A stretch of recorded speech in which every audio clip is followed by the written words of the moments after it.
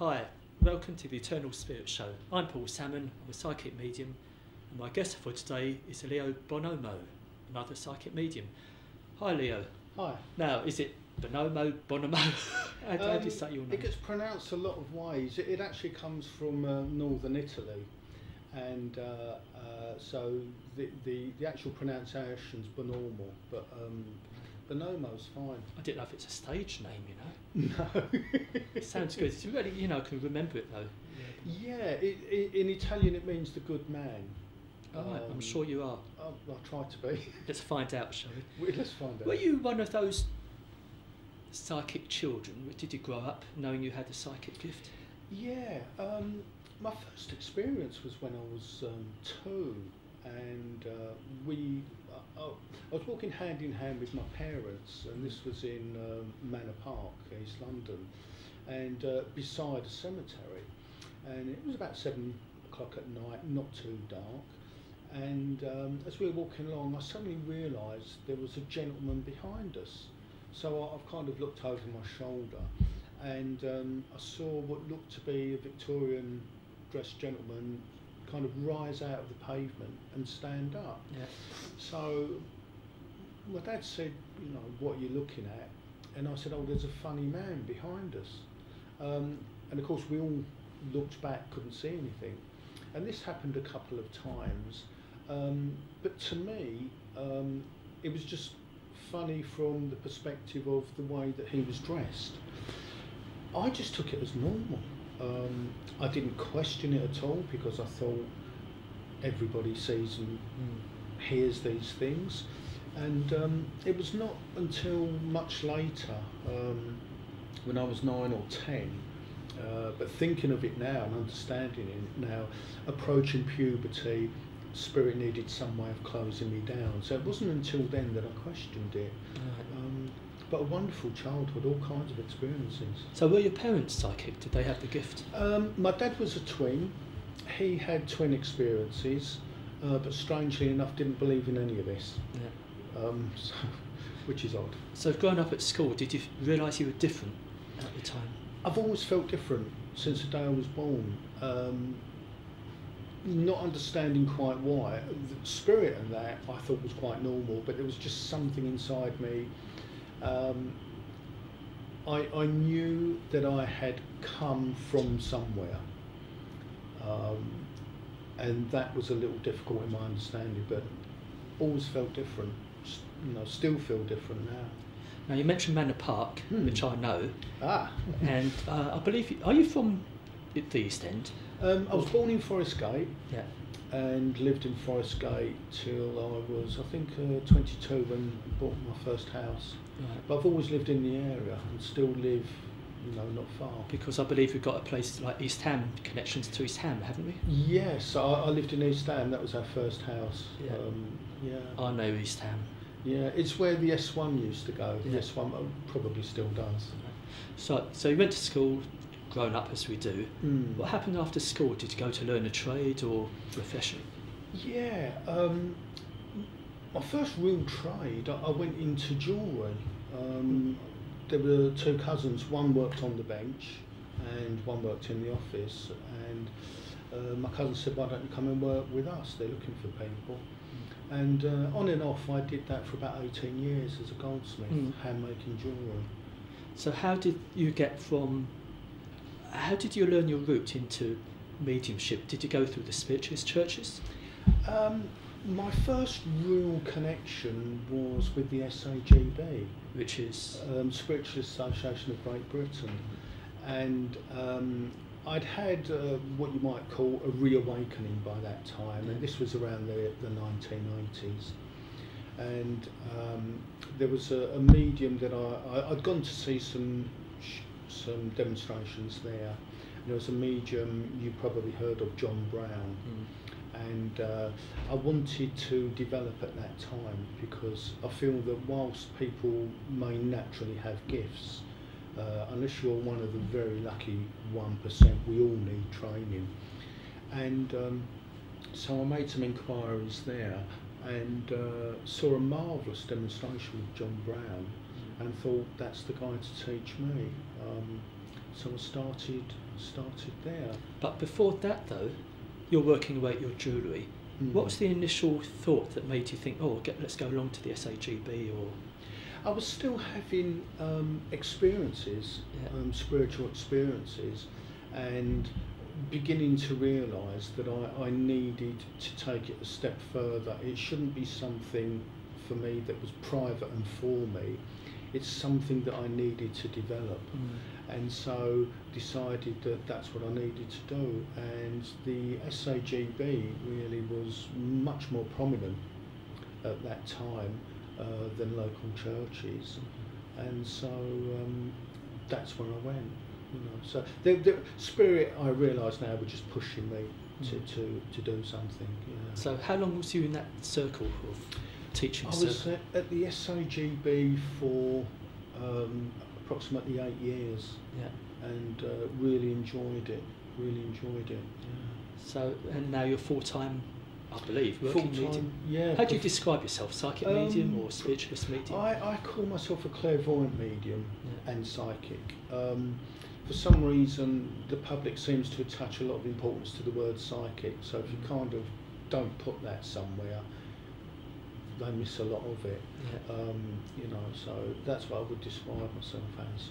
Right, so how do you work? Do you hear? Do you see voices? I'm blessed in that I have all the 5 senses, all the 5 clairs. So I smell, taste, hear, see, clairsentient as well. So they're all the feelings with it. And spirit, they make me work hard, which I'm grateful for. Sometimes a message will be purely clairvoyant, sometimes clairaudient, clairsentient, but an awful lot of the time the whole thing's mixed.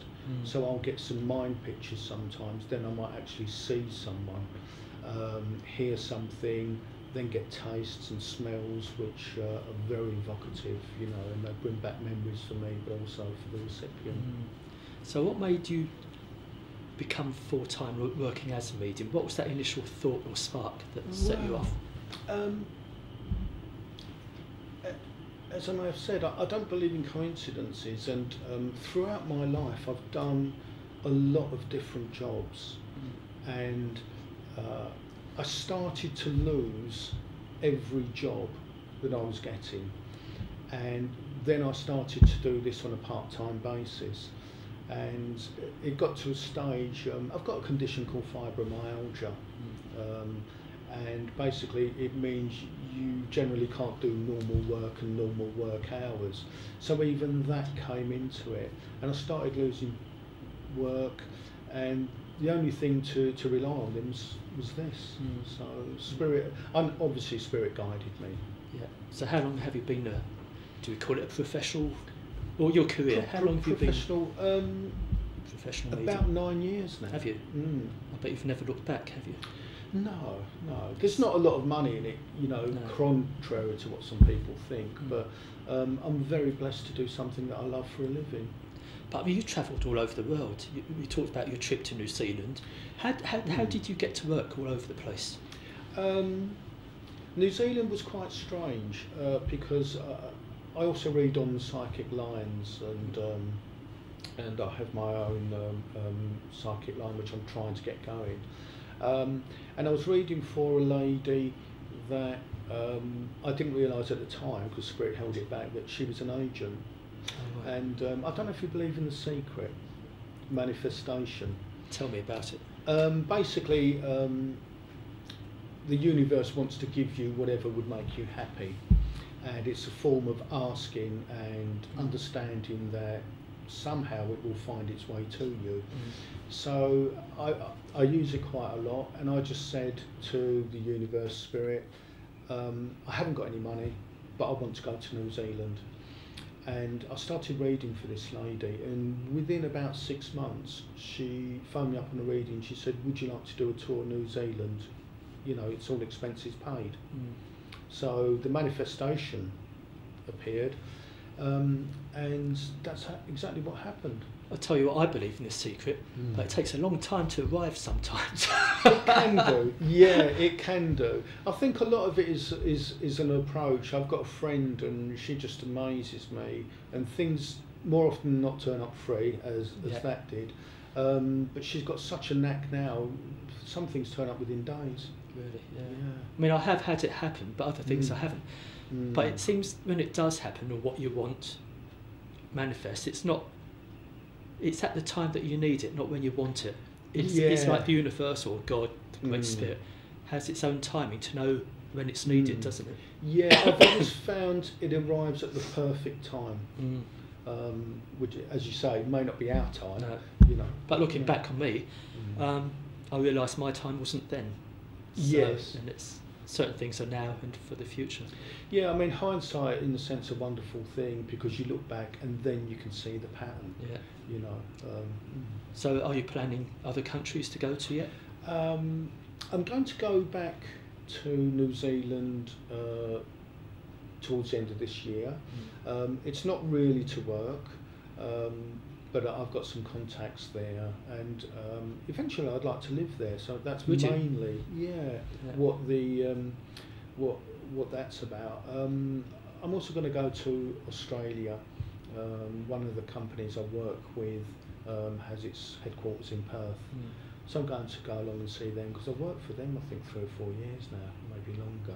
It'd just be nice to see them face to face. So you did work as a medium in churches, did you? Spiritualist churches, doing platform work? Yeah, at one time, this would have been from around the mid-80s for about 5 years, something like that. Quite a wide area, from Maidstone to Huntingdon, from parts of Essex to Wales I went in one night.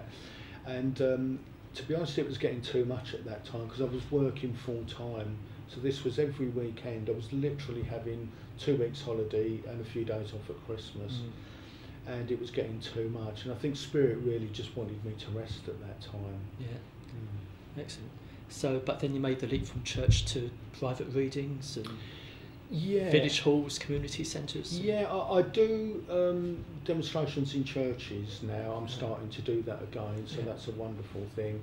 But as I say, how I initially started on the lines, I realised that I needed to earn some money. We talked about telephone lines. Telephone lines, yeah. And I realised I needed to pay the bills with something, of course, hopefully. So that's how I started. But I believe, like you said, you've got your own telephone company now, or Psychic Line. Yeah, it's with the company that I'm working with as well, based in Perth, and they have a setup where they can part fund or help you fund your own line. Oh, right. So it doesn't actually cost me too much. But it's a nice start. But again, it's getting the funds together to advertise it. Sure. Is, you know, chicken and the egg sort of thing, isn't it? It is very much. But I've looked up your information on your computer, and your website's very extensive, isn't it? There's a lot of stuff on it. There is a lot. Yeah. Let's begin with the teaching, because I believe you teach I mediumship or psychic ability now. Yeah. How's that going? That's going very well. I've been at my local church for, I think it's about 4 years, and I've always been interested in developing people, and I teach in a very unique way. Most of what I do is channeled in one form or another. Now you'll have to mention to the people at home what channeling is. Okay.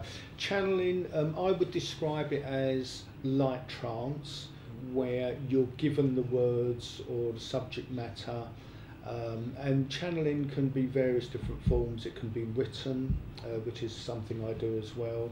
It could be psychic art, or just what I would call inspirational speaking. So being a channel, you're talking about, it's like moving your consciousness over to let to let some other conscience come in, be it art, talking through you, or writing. Yeah. So it's a bit trusting, isn't it? You have to trust to give yourself over. Yes, it takes a while before you get to the level where you understand that it's okay and it's safe. So yes, it is. And the way I teach, we all work with the light, but for the last 3 years, I think, my guides have talked to me about using the colours of the chakras. And obviously they all have their own colour. Every colour's got a corresponding musical note. You know, all these things are interconnected. And basically what we do when we open for circle is my guides will use the colours of the chakras. Now when we say, interrupting you Leo, when we say chakras, for those who don't know, we're talking about energy points, which by somehow consciously opening them up allows us to work to a higher sphere. Consciousness. They're the main 7 spiritual points on the body. So there's one at the base of the spine, the spleen, the stomach, the heart, throat, forehead, and the crown.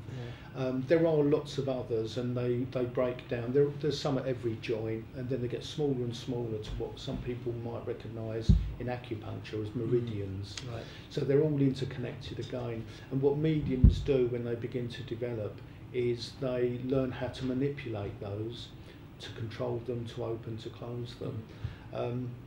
So when we begin to work, we manipulate them, open them up, and the corresponding colours spirit use. In basic science, if you get red, blue and green light and mix it, you get a white.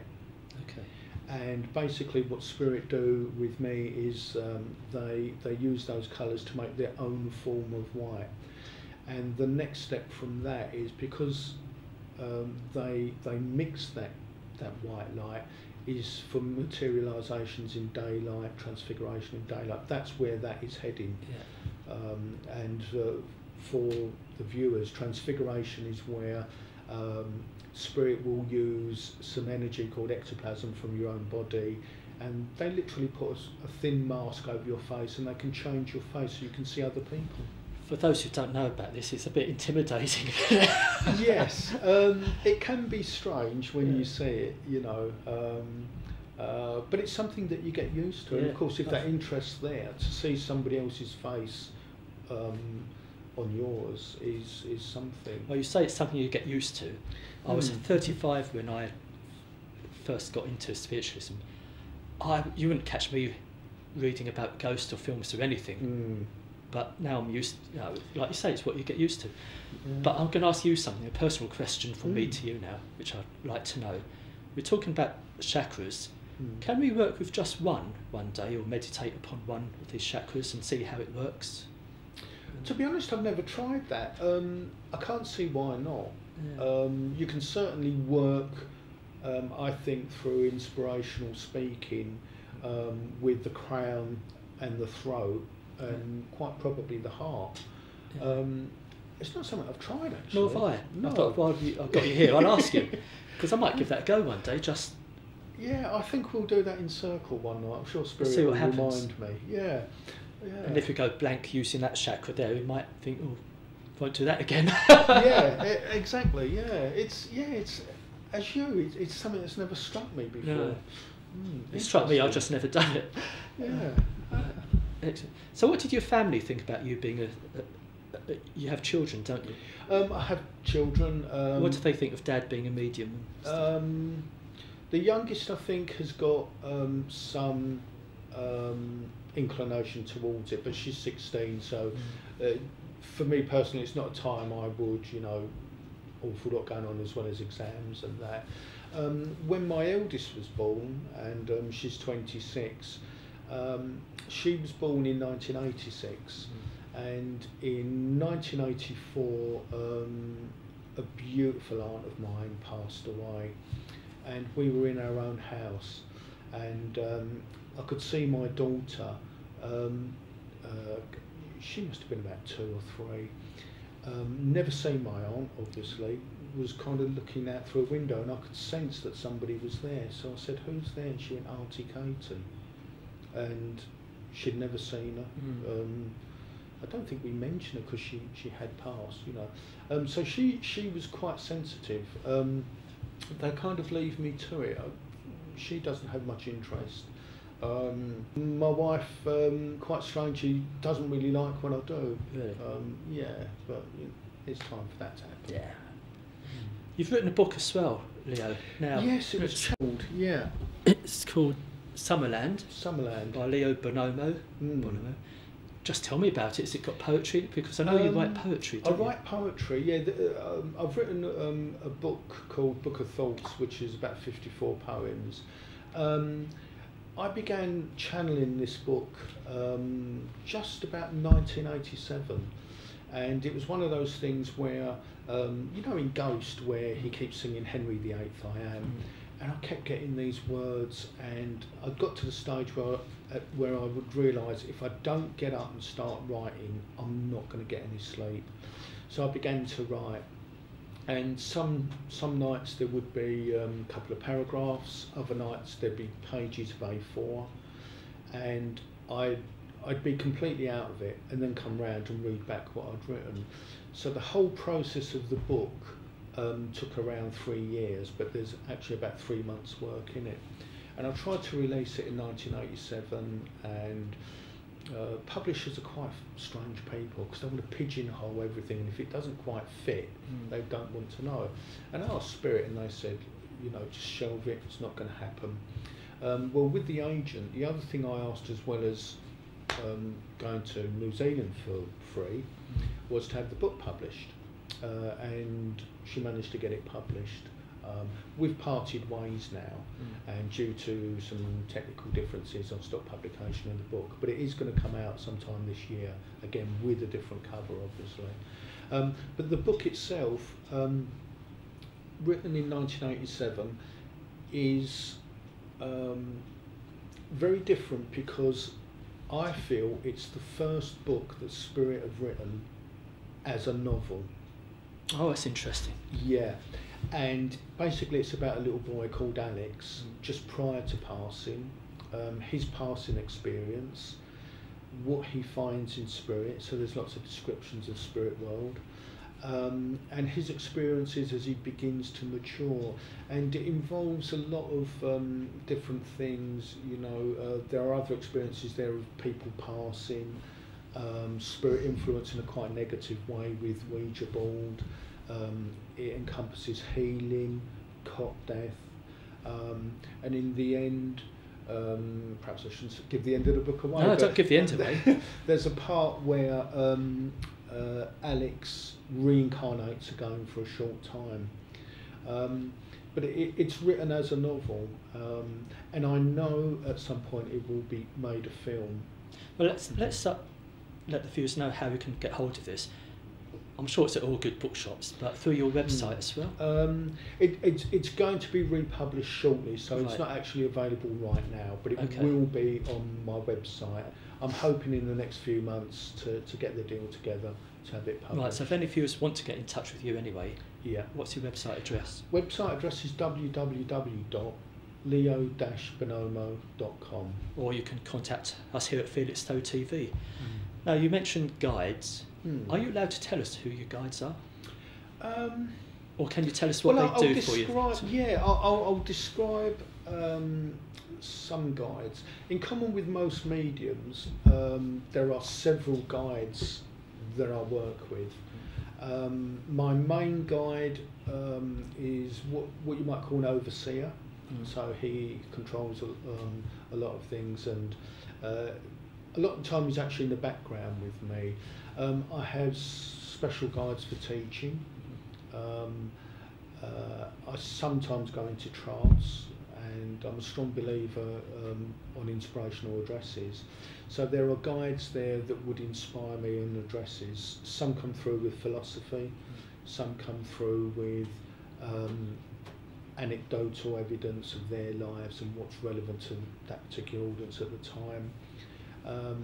Some come through in the writing. In the original writings of Summerland, although I knew the writing's completely different in different places, somebody that read the book said, I can see when different people have come in, which I can't, to be honest with you. So there are several guides that were helping with the book. Some come through with poetry. There's a whole band there. Well, that takes me on to a part of your website where you have like people ask you questions, don't you? And it's like a head full of knowledge you must have, or your guides have. Yeah, I don't know a lot myself. But it's like questions and answers page on the website, and it's extensive. Where people have written in to you and you've given answers, or Yeah. problems. Again, to me, it happens in a natural way because they write in and they ask something, and it's like I begin to answer it in what I feel might be my view, and then spirit just take over, so the answers flow naturally. But yeah, and again, I think that's very important. People sometimes have the wrong view of spiritualism and what we do, and I have several pet hates, and one of them is the Ouija board, because especially in America, it's just sold as a game, and it isn't a game. You know. So Leo, before we go, what is it that Leo wants to do on this earth plane in this incarnation?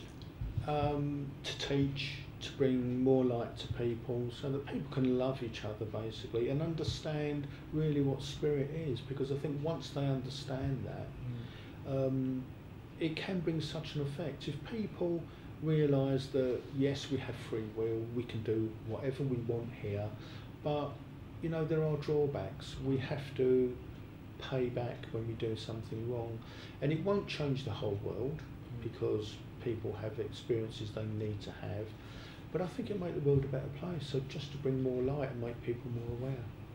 One more thing. Where do you see yourself in like 2 or 3 years' time? In a sense, if I could still be sitting in the back room doing my work, that's what I'd like. But I know spirit are pushing for me, so it will entail becoming more of a public figure. This is already starting to happen. I know a film's going to be made of the book at some point. That may be 3 or 4 years away. But if I can achieve that, not for myself, but to be able to enlighten other people, that's where I'm heading. You know. Excellent. Well, I hope I've been a bit of a help, get you out there on the old filming and spread your name, your work, more importantly, your work. The work, yeah. It's not for me, you know, we have to keep ego in check, definitely. Leo, thanks for being a wonderful guest. Bless you, thank you so much. Let's keep in touch. We will. And we'll see you again next time. Goodbye and God bless. Thank you.